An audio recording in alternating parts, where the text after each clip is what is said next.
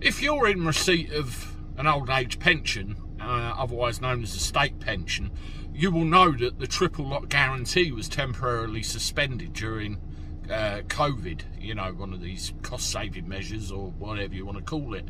According to the news, there might be a little bit of hope on the horizon and some changes, which means you might get a little bit of a boost.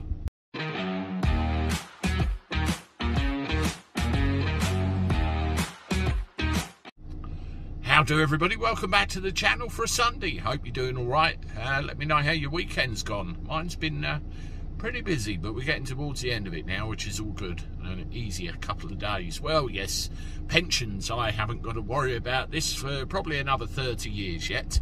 But the way things are going, that 30 years could turn into 40, 50 and none at all. But that's another story, isn't it?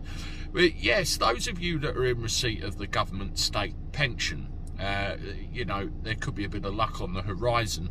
As you know, the triple lock guarantee was temporarily suspended.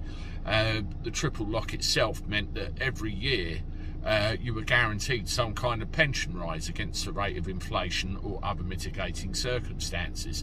And with no triple lock, it's kind of, you know, frozen up, really.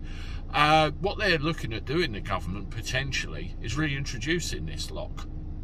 And that can mean in real terms that you could end up with a pension rise of somewhere around 200 quid a week.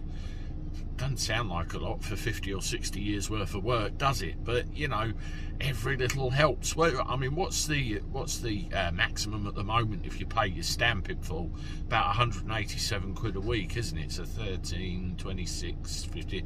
Well, it's just over 500 quid a year, isn't it, extra? You know, let's see what happens, but I'm hopeful that that will land a little bit more money in the pockets of pensioners out there that might be struggling a bit. And, you know, you've got pension credit and other things like that as well. Hopefully, make it a little bit easier. Let me know in the comments below if you're of age where you get a pension. Have you got trouble? Are you getting what you should be? And do you think this potential bit of news will help? Toodaloo.